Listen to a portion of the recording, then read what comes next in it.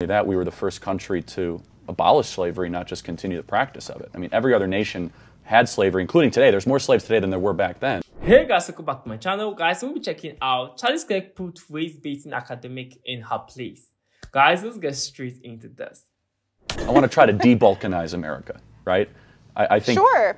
I think these kind of the creation. Unless it's the Boy Scouts. Well, but that's gender. Gender differences are completely important for formative reasons, sociological reasons. Do you think that it's wrong to have international houses at these universities? I don't love it. I'll be very honest. I don't. Okay, well then that's consistent, and that's fine. I think that if you come to America, I want you to try to participate in our attempt to be a multiracial republic, right? In the attempt.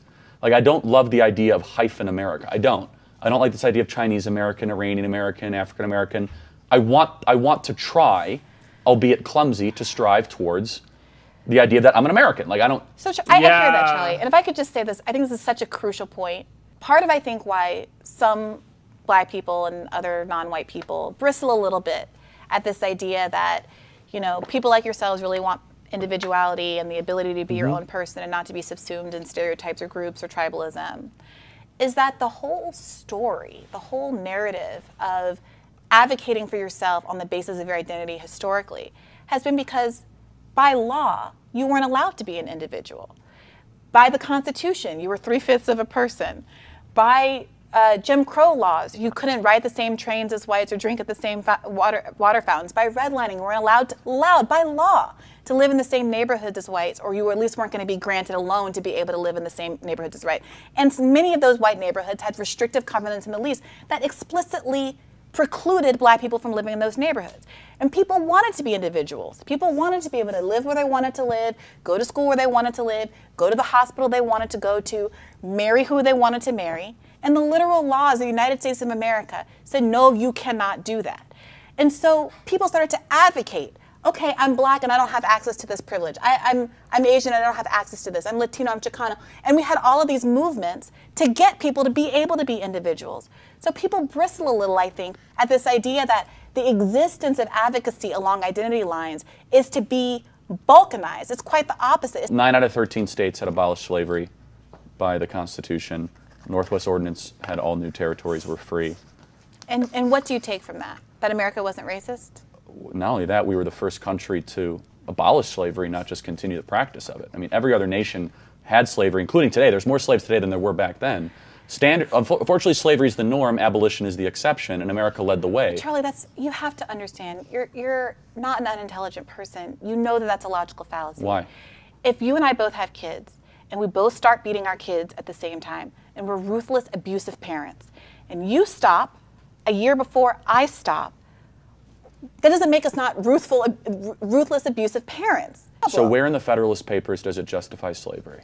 Why does it matter whether or not? No, that's Charlie, the framework of our country. No. When it comes to slavery, I really find it. I really don't like talking about it sometimes because like it gets emotional because I actually watched some videos about it and I really don't like thinking about it.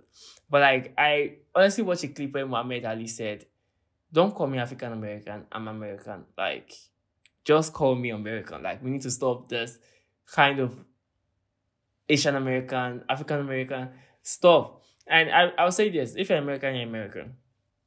And I honestly would say we should put slavery in the past. Like, it's something that happened. It's something we've learned from. It's a history that we continue going on. But like right now, no one is buying slaves. No one is selling slaves. I know there's still human trafficking going on, but like no one can openly bring out people and say I'm selling them. Like, it does not make sense. And a lot of people have accepted this norm. A lot of white people are actually advocating for Black people now. And like, it's more like we are past that. Like, we see that it didn't work and we're past that. And I really don't like when people try to bring this up, especially Black people. And I'll say this, like, it's heartbreaking, but like, we've lived the life and right now we have opportunities to build empires and do what we want to do. Like, there are a lot of Black, rich men, youth, like, let's focus on that. Like, let's focus on the positive part of it. Like, I understand that our forefathers had to pay a price for us to be where we are. And that price we should take advantage of it. We should not keep on putting our mind in the past. Like, it happened, it's done. let's move to the future. Like, I feel a lot of white people actually feel bad enough already. Like, the way, like, I feel they already feel bad enough and things happen, but like, let's just focus on the future. I feel it's going to be better for us and for everyone if we don't keep on feeling this kind of, oh, we were slaves, oh, we were treated this way, oh, I don't have equal rights with a white man. And that's false, because we all have equal rights right now, and we all can make the same money. If you put your mind to it, you can make your money. You can live anywhere you want to live with your children. And like, that's all I have to say. Guys, what do you think about this? Just to like, share, subscribe to my channel. I'll see you next time, guys. Peace.